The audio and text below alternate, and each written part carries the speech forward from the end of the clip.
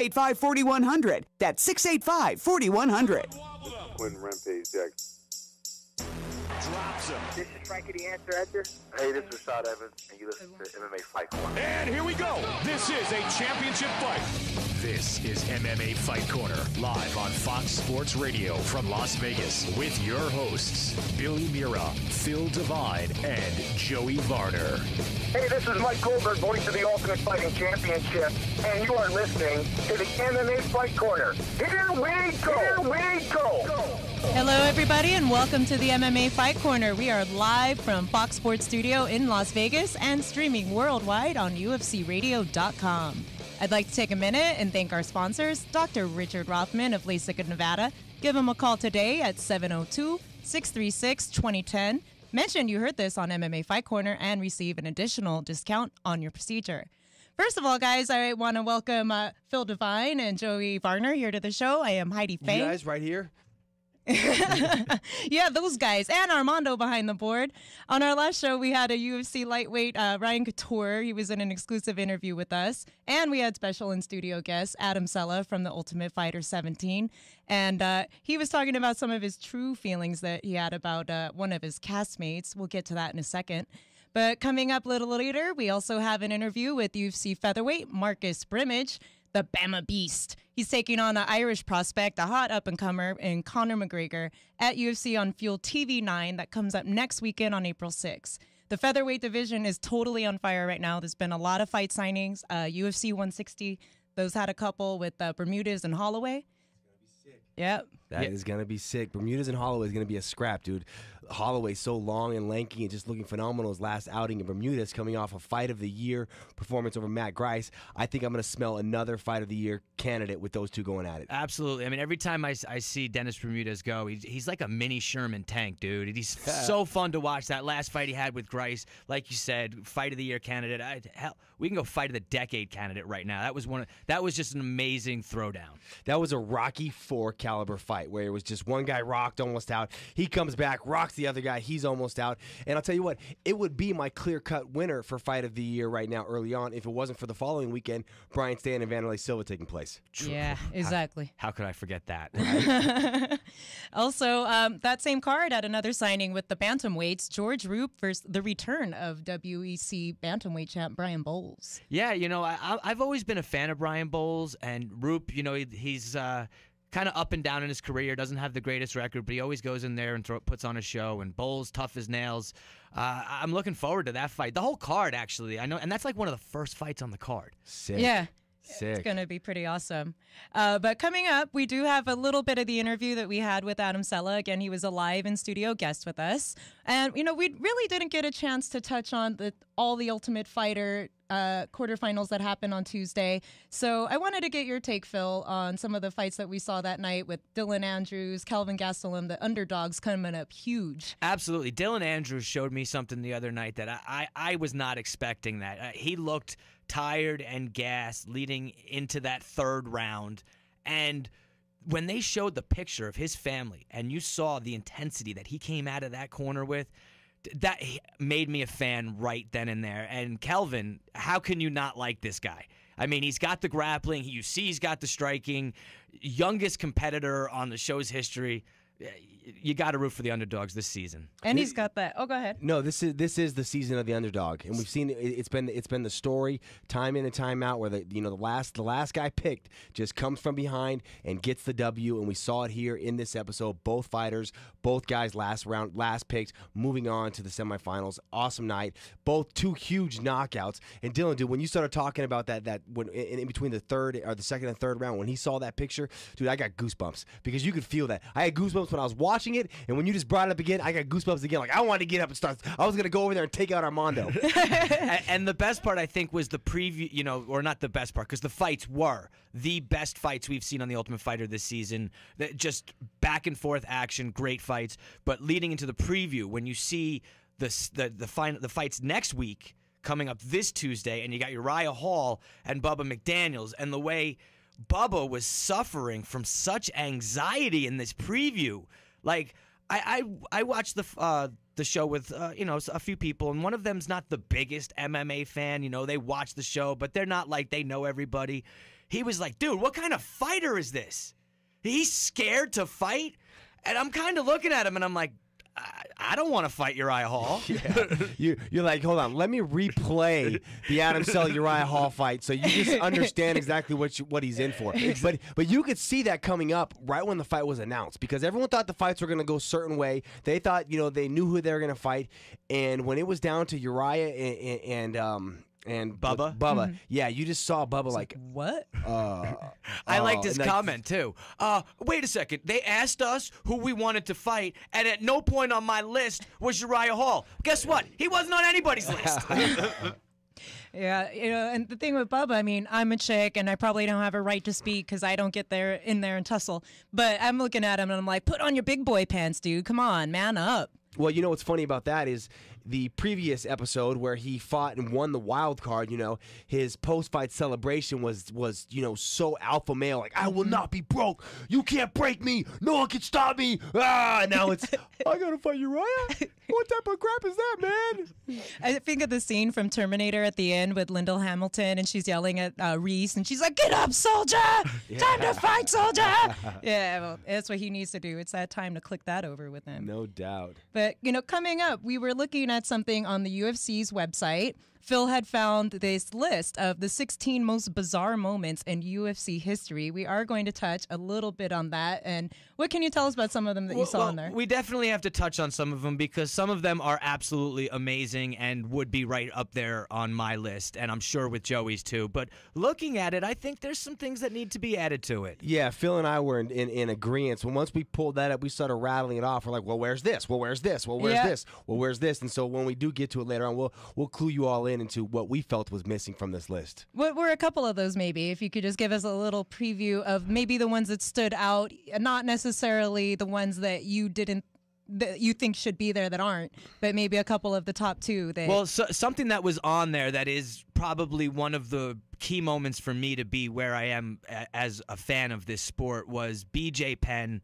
knocking out Kauno in 11 seconds back. I think it was UFC 32, whatever it was. It was one of the first ones that Zuffa had taken over, and knocked him out in 11 seconds, bowed every direction, and then pieced himself out of the cage and ran right into the back. And I was like, who is this beast? That was actually a fight that made me a fan of MMA. That is why I am the BJ Penn fan that I am, because of that fight. I thought you were going to say Just Bleed Guy. You look like you could be related to Just Bleed Guy. I will admit, back in the day, I was a little bit of like the Just Bleed Guy when UFC first came around. Well, guys, we did have that interview with Adam Sella. I'd like to give the fans a little bit of a taste right now for that interview.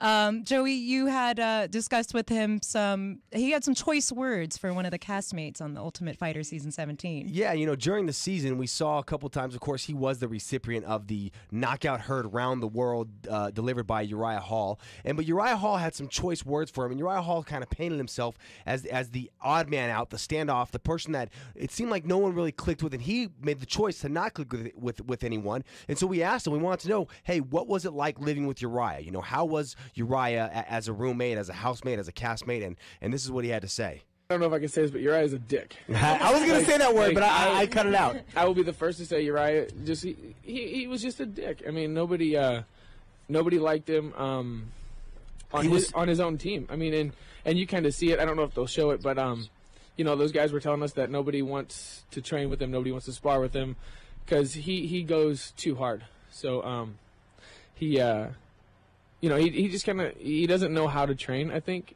as far as like in the show. I don't know how he is back home, but as far as like him saying stuff to me, this and that, outside of the gym, I don't think he understands joking. Like he called me a bitch and something about my girlfriend, this and that. Do you have a girlfriend, by the way? No. So that was just like left field. You don't even have a girlfriend. I did, and we're kind of in a weird limbo thing, but Vegas will do that to you. Yeah, that's what I hear. But no, they had set us up to go to the Red Rock Casino to go bowling, and they showed that episode. And Uriah came up, and what they don't show is when Uriah walks up, he says, "Oh, I'll hang out with you guys, although I only like Dylan and Clint," or something like that. And we're like, that's kind of weird, but all right, whatever, dude. So we sit down, we're all friendly, this and that, and then we're going to the Red Rock, and he says, oh, I thought we were going to the Hard Rock. I was like, and just as a joke, I was like, well, I guess you can go to the Hard Rock. We're all going to the Red Rock. And I guess that just set him off. Like and some stuff they don't show is him and Colin kind of had some words. He looked Colin in the face, told him to F off. Like he just rubbed everybody the wrong way. So I think as far as training, he looked at everybody as an opponent. Like I know he went with Luke pretty hard a couple times, and he's like, oh well, I may have to fight him. I want him to know blah blah blah, this and that. But as far as the Hooters thing, that was just him being. That was really just him being him. I mean, he was always by himself. He never really came out of his room.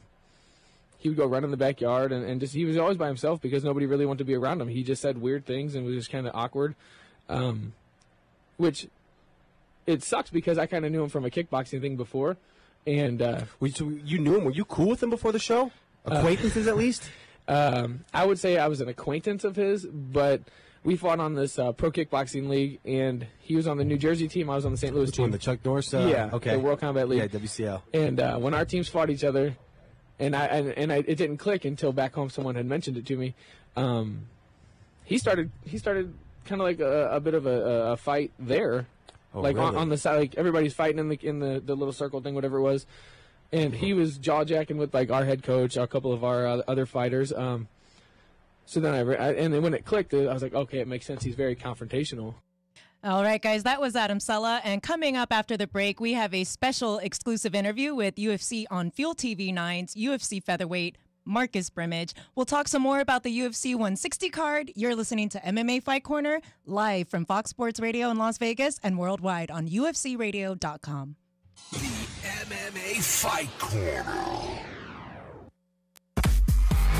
The hottest in adult entertainment is just in Vegas, and it's only at the Rhino. The Spearmint Rhino never cools down. Home to the longest happy hour known to man and 20,000 square feet of the sexiest ladies in the valley. The talented staff is always ready to entertain you. They're waiting for you. Step foot inside the Spearmint Rhino and witness the most beautiful dancers in town. Locals are always free, and food bar and food are always available breakfast, lunch, or dinner. For a free limo pickup, call 796-3600. The Spearmint Rhino, 3340 South Highland Drive, Nightly. The Rhino proves why they're the top adult nightclub in Vegas. So stop by and see what all the fuss is about today. Only in Las Vegas, only at the Spearmint Rhino, the only gentleman's club to visit in Las Vegas. The Spearmint Rhino, 3340 South Highland Drive. Stop by Spearmint Rhino every day from 1 p.m. to 8 p.m. and take advantage of the $100 premium bottles. Some restrictions apply, including some special events. The world's fastest motorsport is returning to Las Vegas. Experience side-by-side racing so powerful that all 5 of your senses will melt into one. At the SummerRacing.com NHRA Nationals, April 5th through 7th. You won't want to miss Brittany Force, daughter of 15-time world champion John Force, in her Top Fuel debut at the Strip at Las Vegas Motor Speedway. Bring the whole family. Kids 12 and under are free in general admission. Purchase in advance and save at LVMS.com or call 800-644-4444. Colin Cowherd here. Make sure you're taking care of yourself and your loved ones by getting your dental checkups regularly. My friends at Tender Dental are open 7 days a week, as well as evening, to take care of all your dental needs. Emergency walk-ins, same-day appointments, no problem. 3 convenient Tender Dental locations. They even have a full oral surgery and dental implant center. Tender Dental accepts most insurances and has payment plans too. Call Tender Dental today. 329-0828. MMA Fight Corner. All right, welcome back into the MMA Fight Corner. Joining us right now in the Fight Corner, UFC featherweight Marcus Brimage, who will be introducing former Cage Warriors lightweight and featherweight champion Conor McGregor to the famed Octagon on April 6th in Stockholm, Sweden. Marcus, how you doing today? Oh, man, I'm feeling good. Just at the smoothie shop. That's what you have to know in the background. So tell us, you're going to Sweden. What are your thoughts on fighting outside of the U.S.? Very cold. I'm in South Florida. It's kind of chilly here. And I was told it's like 19 degrees in Stockholm, so I'm definitely not looking forward to that. Yeah. What about the weight cut? We've had some fighters on the air talk about how it's hard cutting weight in a foreign country that last week. What are your thoughts about that? Well, I'm going to find out the hard way. I hope it's not. I hope it's all talk, but we'll see when I get there. You know, I got to get over the jet lag and all the other stuff. Yeah. Now Conor, a lot of hype behind this guy. He's never seen a judge's decision. Hell, he hasn't even seen the third round, if I'm correct. So, is that the plan, to drag him into deep water? The plan is to win by any means necessary. So, if it goes through the decision, it sucks, but it'll go through the decision. If I knock his ass out in the first, I'll knock his ass out in the first. Because, we don't get paid by the rounds in the UFC. No, you don't. And you know what? It's funny because you're coming off the biggest win of your career over Jimmy Hedis. And Hedis was one of these guys who he was touted as the next big thing. He was 10-0. He was tapping everyone out. I mean, he was this next huge hot prospect. And you derailed the hype train. And now here again, you find yourself in a similar situation where you've got this up-and-coming prospect, this hype train, Conor McGregor, who's got a lot of steam coming into this fight. MTV did a mini documentary about him, and now you're taking it on him again. Do you feel like this is going to be your new role? That you are the official hype train derailer? Well, I wouldn't even glorify myself like that. It's just that the position I'm in the UFC, everyone thinks I suck. So if I beat you, you really suck, because they keep using me as a stepping stone. I mean, Massimo Blanco, he was supposed to be on the fast track to Aldo. I stopped that. Just like you said with Jimmy Hedis, I stopped that. Now this guy. Now I'm about to stop that again. And like I said, they think I suck. They keep using that stepping stone. But if I keep beating you and I suck, that means you really suck then. Now, for the third time in a row, you're taking on another southpaw, and I know.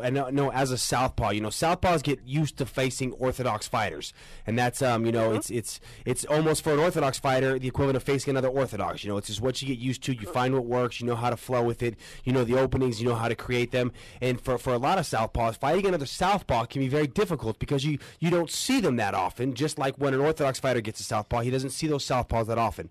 So now moving forward, this is your third southpaw in a row. Maximo Blanco was a southpaw. Jimmy Hedis was a southpaw.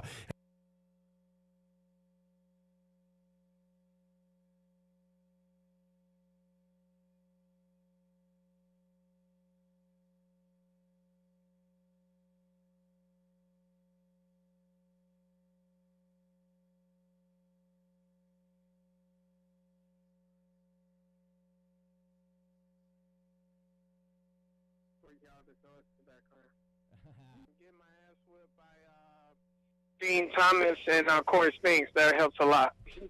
Yeah, that is not bad company to be keeping when you're going into a training camp. Marcus, I'm curious. This fight, it took nearly 7 months to book. I was just curious if there was any reason for the long delay in getting another fight. Be honest with you, I don't know either, because it felt like I was being punished for beating Jimmy Hedis. It's like, it felt like, yo, what's going on with this, So that was kind of shocking, but the time was well spent because I did a lot of training, So all the months I had off, I did nothing but get better in the process. So I'm kind of happy I had that time off in order to relearn my craft. You know what I'm saying? Yeah, of course. I've seen on Twitter that you're running every day, like 5, 6, 7 miles. How important is that conditioning for you leading into this fight, being that you're going to be in Sweden and you don't know how that atmosphere might affect you? Oh, it's huge. It's very huge. The more conditioned you are, the more likely, the easier the fight is. You train hard so you can fight easy. So yeah. I'm always up. I'm running. I ain't got nothing to do now. I don't have a job besides training. So I take full advantage of it. So if I'm not eating, sleeping, playing a video game, I'm training. So video games. What do you play? Did you get BioShock? No, I didn't get the new Infinite, but I have played all the rest of the BioShock. I just got done beating. What's the name of the game? I beat Darksiders 2. Okay. I'm replaying Batman right now. Escape from Arkham. I got the new Assassin's Creed. Oh, yeah, Assassin's Creed is a pretty awesome one.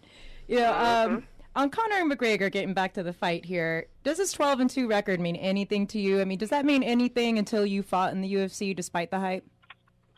Not really. Yeah. I mean, he's supposed to be this, he's supposed to be that. But, if I went back and I watched this fight, and the guys were just scared of him. And it was bad. I don't even understand how you can be a fighter and be that scared of an opponent. In both his championship fights, he got hit 4 times. In both his championship fights. Who the hell was the champion? You know what I'm saying? I'm like, how do you get hit 4 times and you're the challenger taking the belt? You know what I'm saying? I just don't understand that. It's like me going to Alabama State Fairgrounds, putting all my cousins in the stand and clowning some bombs. Like, I could do that. But, you know, I just don't see the people who you face.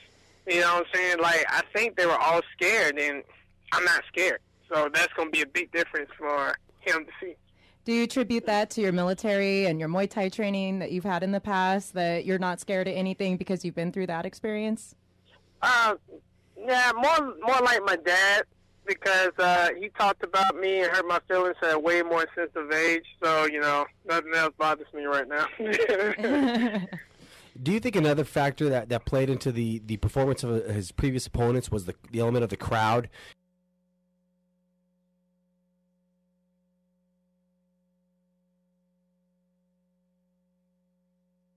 Or, you know, Europe's like 10 miles wide. I mean, it's a small country, so you're almost going to be coming into hostile territories. You know, you're going to be walking into this guy's backyard, and just judging by the turnout in all his fights, you know, and how the Irish are, especially with one of their own, you know they're going to pack that stadium. So you might be facing a hostile crowd. Yeah, man, I don't care about that. The only thing that's on my mind is Conor McGregor, you know.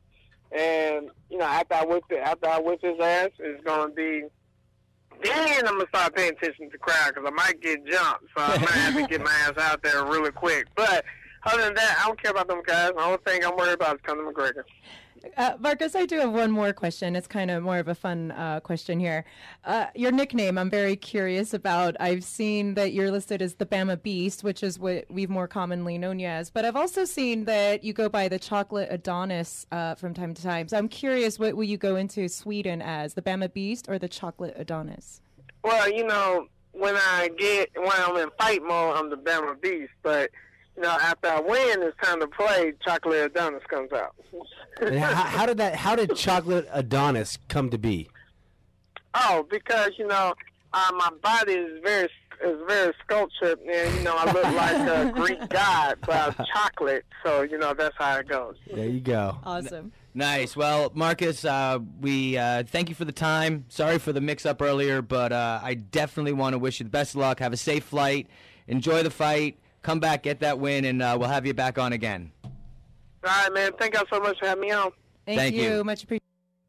How much do you guys like that Chocolate Adonis thing? He's got the body like a Greek god, and when it's party time, it's all about being the Chocolate Adonis. You know, I'm a big fan of Marcus Brimage, and I think first off, we actually, on Wednesday during the show, we had talked a little bit about that card coming up, and that's the one fight that we're really interested in, and that's obviously because of not only Marcus, but because of Conor McGregor and the hype that's behind this guy. Rightfully so. He's got some behind him.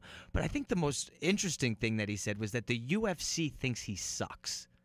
I mean, for him to say... He thinks. The UFC doesn't. He thinks, and the UFC thinks that he sucks. Yeah, because of that welcome mat kind of, I guess, precedent that they've been putting him under with all these guys that are up-and-comers. I think that's a testament to show how tough of a dude he is. I mean, look, they've done it to Martin Kampmann. Martin Kampmann was the welcome wagon for a lot of guys. Carlos Condit, Jake Shields. Right. I mean, and it's pretty much, hey, listen, if you can get past Marcus Brimage, we know you can fight. Right. You know, that's it. And I like the fact that not only he's a good fighter, he's a fun dude. Who is the guy? Okay, and I can't believe I cannot remember his name. But who's the guy from Saturday Night Live who's like, yeah, I drink Cavassier, ladies' man? Oh, Christopher Walken does it. No. The ladies' man. Yeah, yes, I can't remember his name. Yes, that would be gross. When he was talking about Chocolate Adonis, it clicked. I'm like, who does he remind me of? I'm like, it's the ladies' man.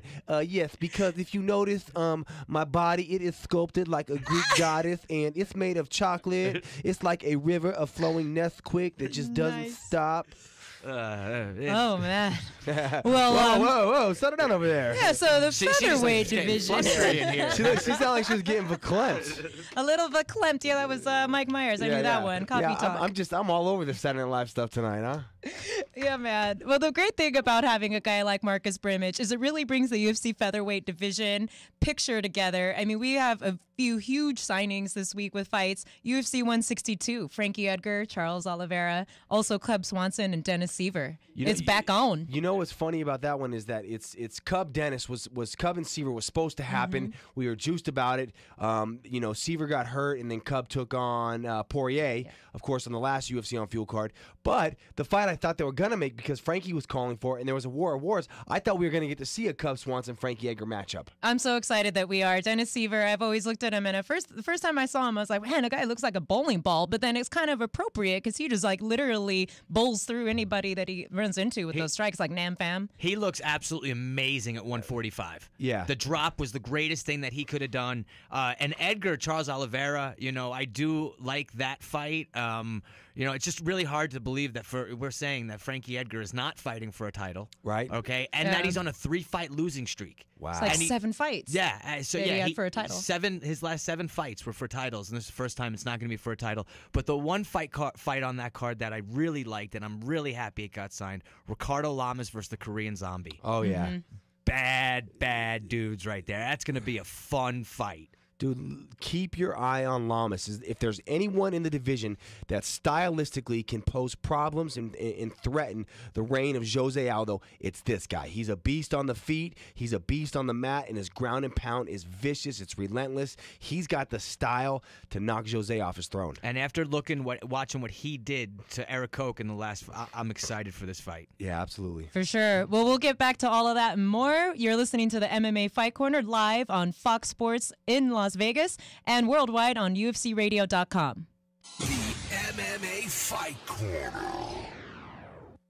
Geico says, let's make life simpler. It's a fact of modern life. Switching isn't easy. Your bank, your cable company, your girlfriend. Let's just say each switch comes with a certain degree of difficulty. But switching to Geico, now that couldn't be easier. First of all, it only takes 15 minutes. And just like that, you could be saving hundreds on car insurance. No muss, no fuss, no irate, vengeful, significant others. Geico. 15 minutes could save you 15% or more on car insurance. Geico presents a thank you letter from your motorcycle. Hi, you dear guy that sits on me. I just wanted to say thanks. Ever since you saved money on your motorcycle insurance with Geico, we've been going out a lot more. The beach, the mountains, that curvy road that leads to the diner with the milkshakes you love. Look, the point is, you and me, we've become biker buds. And I like it. I like it a lot. Geico could help you save on your motorcycle insurance, and that should make you and your bike very happy. Golfers, Club Fest is coming April 6th and 7th to Silverstone Golf Club. Demo all the latest equipment, receive a free round of golf just for attending. Plus, save up to 75% on all merchandise and equipment. It's Club Fest, April 6th and 7th at Silverstone Golf Club. Don't miss it. Gavish Real Estate. Call me today and sell your house now. 255-1145. Capiche? That's Gavish. Hey, this is Dan, the laptop man from PC Laptops. You know, the other day I was visiting one of our stores, and I love to pop in and just chat with happy customers. I saw this couple with a huge, massive, giant grin on their faces. They were getting their third PC Laptops computer. They've been PC Laptops customers for almost 20 years. They told me the reason they keep coming back is because they love our lifetime service guarantee. They feel like they can ask any question, and we take the time to be patient and explain everything, no matter what the question is. The best part was they gave me a big, giant hug, and I love giant hugs. Just visit us at any one of our locations and say, "Show me the love," and you get an extra $100 off any new PC laptops, desktop, or laptop computer. That's right, just say, "Show me the love," and you get an extra $100 off. Check us out at PCLaptops.com. That's PCLaptops.com. At PC Laptops, we really love you. See store for details.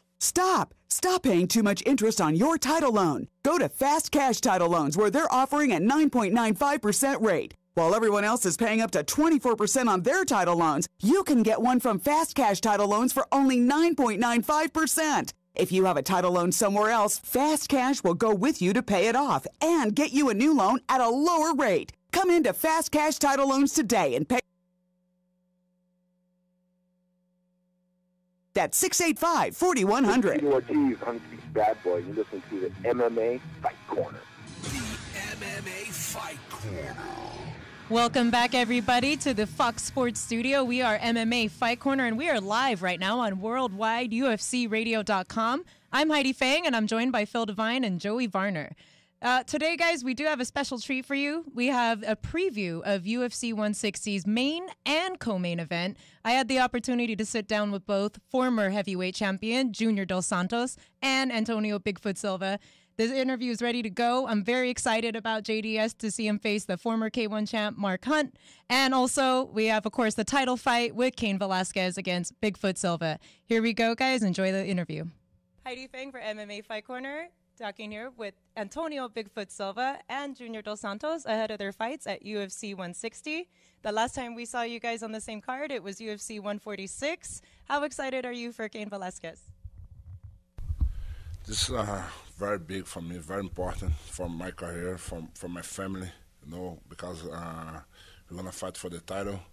And I wanted this title. I want to win this title for me, for Brazil, for my fans, and for my family. I remember when you beat Fedor at the Strikeforce fights, and you had said that was your biggest moment. How big of a moment will it be if you beat Cain? Will that be bigger than beating Fedor? Every fight is a big moment for me. I love my job, and the Fedor is a big moment in my career. And now is a Cain Velasquez. And I don't know exactly what's the best moment, but now I think it's very, very important. And, of course, the last time that you fought Cain, it didn't really go your way. Cain came out the victor. He was coming off a loss to Junior and was looking to regain his title. So this time around, you really will have to make a statement against Cain. What will you do differently this time in the fight? Yeah, this time will be different, the first fight, I'm very nervous because of my first fight in UFC. I have a lot of adrenaline in my body, and Jucão, my coach Jucão and Catel Cubes give me a strategy, and I don't put the strategy inside the cage. But now I have 2 more fights in UFC. I got these 2 fights, good wins, good knockout, and now I'm very, very confident. You've been doing that with your wins over Alistair and Travis. Those are both huge knockouts for you. How do you plan to approach this fight with Cain? What kind of preparation have you done, like maybe wrestling or the ground game? Yeah, I need to train everything. Cain Velasquez is a tough guy. He's a complete fighter. He's fight stand-up. He fight jiu-jitsu, wrestling. But I believe in my hands. My hands, every fight make better. And if he gives me any opportunity, I'm going to put my hand on his face. So the plan going into this is to win with this, make a statement, knock him out. What do you think about his ground game? Do you think if it gets onto the ground that you can really be able to make some reversals on the ground, do the ground and pound in? Will you try to work that aspect of your game?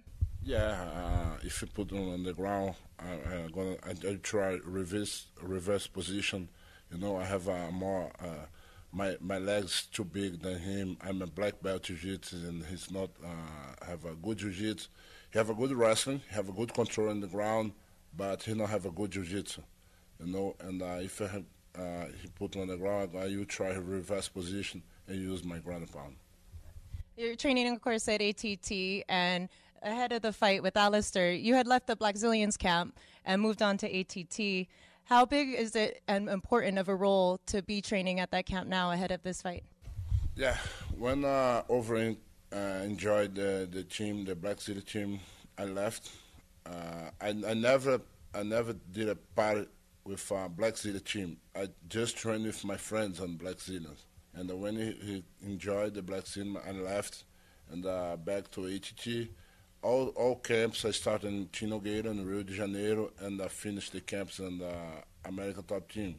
And the American Top Team, I have a good friend, My man is an owner for American Top Team. He's a good family. The guys, I respect the guy. The guy respect me. And I love the American Top Team and Tino Nogueira. Junior, of course, you have a little bit of knowledge about Alistair Overeem. It was the second time you were supposed to face him for this fight, and he fell out with an injury. And now you're facing Mark Hunt, a K1 champ, a former K1 champ. How excited are you to face Mark Hunt? And is any part of it frustrating for you to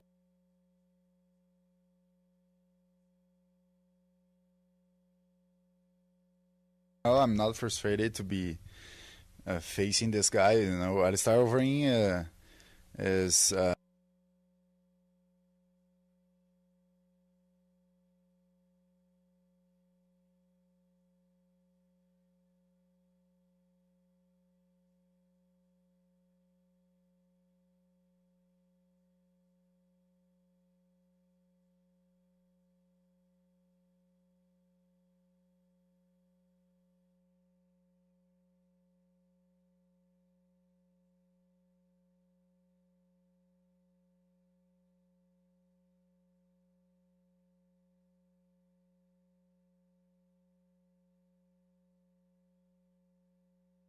Sorry about that, guys. We had a little bit of technical difficulty, but if you'd like to watch or listen to the full interview, it is on our website, MMAFightCorner.com, and also on YouTube at the MMA Fight Corner.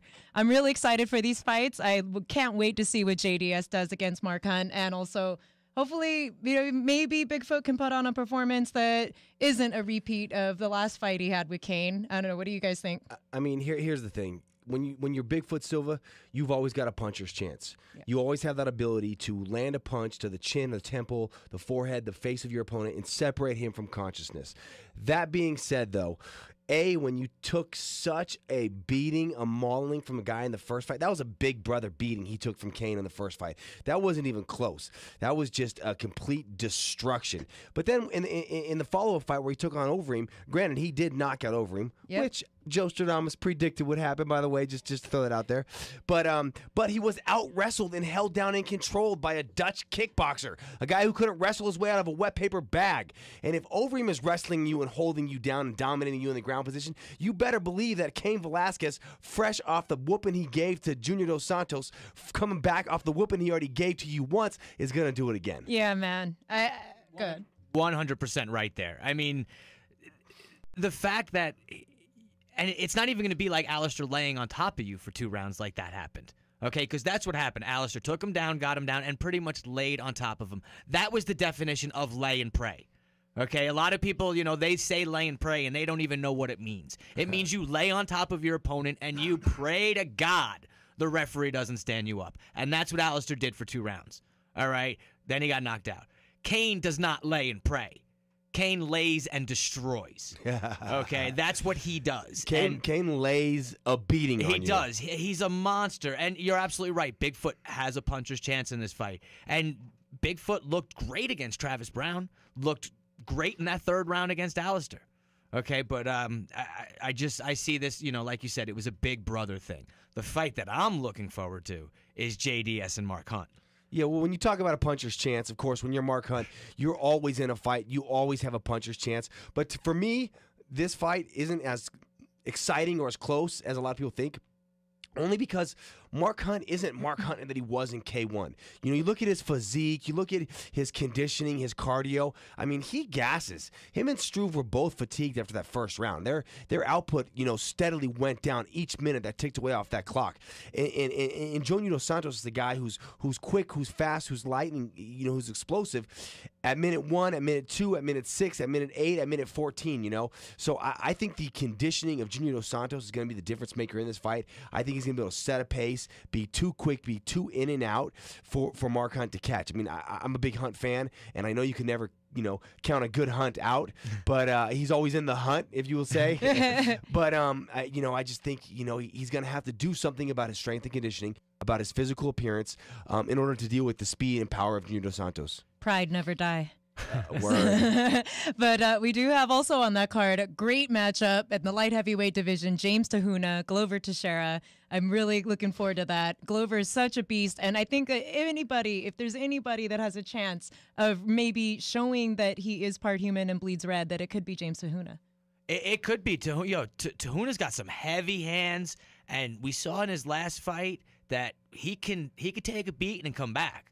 I mean, that shin he took to his chin was like a baseball bat, and a normal human being would have been out cold. one thing to keep in mind, though, too, it isn't just the stand-up war that we're all anticipating, but it's also the Brazilian jiu-jitsu game of Glover Teixeira. You know, Tahuna has looked susceptible in the ground. Gustafsson, of course, choking him out unconscious with a rear naked choke. And if Gustafsson's landing that choke, and Gustafsson is slick on the ground, but I do not think he has the same ground game as Glover Teixeira. He's a black belt. I mean, he's really solid black belt.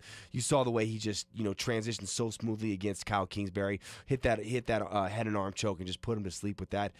So I think on the feet, this is a stand-up war, but I think definitely Glover Teixeira definitely has the advantage when it hits the mat. A lot of people forget that about Glover Teixeira, that he has the ground game. He just mostly chooses not to use it. And what makes it so scary as well, though, is that look at his wrestling. I mean, look at in his last fight, you know, the way he, against Rampage, the way he out-wrestled. Rampage is a great wrestler. Here's a guy that Kevin Randleman couldn't out-wrestle, that Rashad Evans had a hard time out-wrestling, and Glover Teixeira came out there and out-wrestled him. He took him down, he held him down, he controlled him in the top position. So it's not just that he has amazing striking or amazing jiu-jitsu, but his wrestling game has come full circle, and now it's a threat in his arsenal as well. Absolutely, it is. And tickets are on sale for UFC 160 now. You can visit Ticketmaster.com or head over to the UFC's website. One topic that really interested me in news today, Joey, and you had mentioned this a little bit earlier, was we were talking about Chris Weidman and that he's holding out on his contract until he fights Anderson Silva in that UFC 162 that's also here July 6th. He's going to wait to say, he's saying that he's going to beat Silva and then renegotiate. What do you think about that? Is that kind of crazy? Man, that's a risky move. That's rolling the dice. You're either going to build the house or you're going to burn it down. I mean, and I'm looking at it, at first when the fight was first announced, everyone, myself included, kind of wanted to jump on the Weidman bandwagon because stylistically, it is the nightmare matchup for Anderson Silva. But we've been saying this for years. We said this when Dan Henderson fought Anderson Silva. We said this when Chael Sonnen fought Anderson Silva. And these are the two of the best wrestlers in the history of mixed martial arts. And you look at the records of Dan Henderson, you look at the records of Chael Sonnen, and then you look at the record of Chris Weidman. Aside from beating an injured and out of shape Mark Munoz and an exhausted Damian Maia, he doesn't have depth in his record. He hasn't faced the challenges or the level of competition that Anderson Silva has. So I think that's a risky move. I think he could have got a lot more money, because what happens is UFC is like they're a play ball company. Work with us, we'll work with you. You want to play ball, we're going to play ball. You want to play hardball, we'll play hardball. And I think by taking that stance, it's almost like, I'm going to wait this out until I have the upper hand, and it's a stance that could really come back and bite you in the butt. Yeah, I couldn't agree with you more. I really couldn't. And I understand why Weidman's doing it. Because like you said, stylistically, on paper, he is a nightmare matchup for Anderson Silva. A guy who can take him down, can pound him out, all right? But dude, it's Anderson Silva. Everybody has a chance, they say, against Anderson Silva. Remember when Forrest Griffin fought Anderson Silva? There were a lot of people like, Forrest is the perfect guy to fight Anderson Silva. Going to take him out of that comfort zone. He made Forrest Griffin look like he was walking through mud for a minute and a half. That's what he did. This is Anderson Silva, the greatest fighter on earth. And yes, on paper, it looks like a good fight. But you got to have the fight. And it reminds me of like the greatest show on turf, the Rams back in like 2000, and they were supposed to win it all. And then came along some guy that nobody ever heard of, Tom Brady. Okay, now he's the greatest thing since sliced bread. Okay, maybe Chris Weidman in his head, he's looking at, hey, I'm going to go in there and I'm going to win, and then everyone's going to love me and I'm going to get all the money. But dude, it's Anderson Silva. Well, we'll get back to some more UFC news, guys. Right now, we have to head to a break here and pay some bills. But when we come back, we're going to review some of the top weirdest moments in UFC history. And we also have a little bit of our interview with UFC lightweight Ryan Couture back here on MMA Fight Corner, UFCRadio.com, and Fox Sports 920. The MMA Fight Corner. Hi, this is Billy Muir from the MMA Fight Corner radio show here on Fox Sports Radio. And I want to tell you about a great gym right here in Vegas that is helping me get into way better shape while teaching me to protect myself like an MMA fighter, even though I have no plans of ever stepping inside the cage. Extreme Couture helps me and plenty of other men, women, and children get into better shape while having a great time in a family atmosphere with coaches leading classes who really care about me. Where else can you go and see world-class athletes like Randy Couture and a host of other UFC fighters training? Nowhere. So whether you're someone who just wants to compete or get in shape, learn boxing, kickboxing, wrestling, grappling, jiu-jitsu. Oh, and I almost forgot, they have great kid classes as well. Extreme Couture is the place for you. No matter what skill level you're at, trust me, I know. It helped me get my butt right back into shape. Call and visit this state-of-the-art facility today. Call 702-616-1022. That number again is 702-616-1022. You'll be glad you did. I know I was. This is Josh Rush, St-Pierre, and you're listening to the MMA Fight Corner. The MMA Fight Corner. Welcome back to the MMA Fight Corner, live from Fox Sports Radio in Las Vegas and worldwide on UFCRadio.com. I'm Heidi Fang, joined by Joey Varner and Phil Devine, and we have a new feature here today on the MMA Fight Corner. We'd like to take a minute to honor the 16 weirdest moments in UFC history. Sorry, that would be bizarre. Bizarre moments. But, Phil, what do you got here? I know you were into this. You were talking a lot with it. Bizarre. Go ahead. Do a walk-in, Phil. Do a walk-in saying bizarre. This is totally bizarre. I don't understand. Your tone, it's all wrong. So, get you in the face with a solder knife. I was looking at this at UFC.com yesterday, and there's some really good ones on here. And I don't know if this is in particular order that they have it, but the one that they have first is the very first time you got to see UFC on TV. I remember it well. It was a Friday, and I think it was a Friday night. First time they showed their pay-per-view. UFC 1, it was in Denver. November 12th. 1993, I think, was the date. Well, the very first fight, Gerard Gordeau. Okay, he kicked Telly Tooley. Is that how you say his name? Telly Tooley. Telly Tooley, right in the face, right in the mouth, knocked his tooth into the third row. All right, that was when you were like, okay, this is real. Yeah. This is real. This is not pro wrestling. This is real. Well, I thought one of the best parts of that was a couple weeks later, Gerard goes home. He's got this pain in his foot, the infection, just not going away, discoloration. Well, after going to like a third doctor, I think they finally found out that part of Telly's tooth was still in his foot. Nice. Which I thought was awesome. They got the Just Bleed guy in there, if you remember from what UFC was it? UFC 15. No, UFC 15. UFC 15. Okay. Tom Lawler at UFC 100 right. paid homage to him. Yes. But it's that was the typical UFC fan back then. Just to reiterate, he's the guy who has UFC across his forehead in green and Just Bleed across his chest in white. And the camera pans the crowd, and here's this guy shirtless going nuts, like literally hulking out with the Just Bleed all over the place. I mean, he's definitely in the history books. Absolutely. One in here that I definitely loved, that I still talk about, Pete Sell and Drago. Pete Sell and Scott Smith. And Scott Smith. Scott Smith getting hit with a gut shot, looks like he is done, and Sell runs in for the kill and wakes up a couple minutes later not knowing what happened. Landed a nice shot right to the chin. That was one of the most exciting fights I've ever seen, and one of the best comebacks in the history of combat sports. Absolutely. And another thing on here, Lawler lets the dogs out.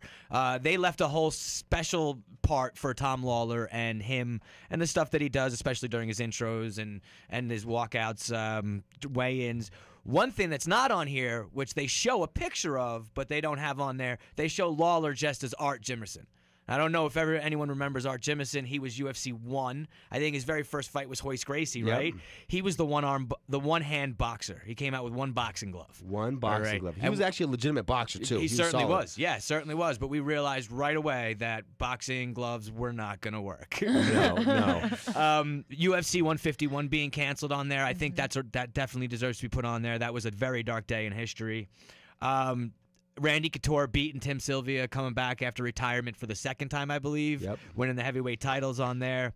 Forrest Griffin taking the mic from Tito Ortiz. I disagree with that one. But I do think it was weirder that when, after that fight, Forrest ran out before the decision was called, and he ran, that was weirder than the taking the mic. I mean, look, the whole situation was weird.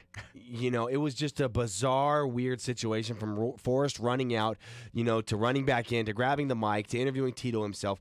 It was weird, but is it one of the most bizarre moments in UFC history? I don't think so. No, I think Forrest himself has done more bizarre things than that.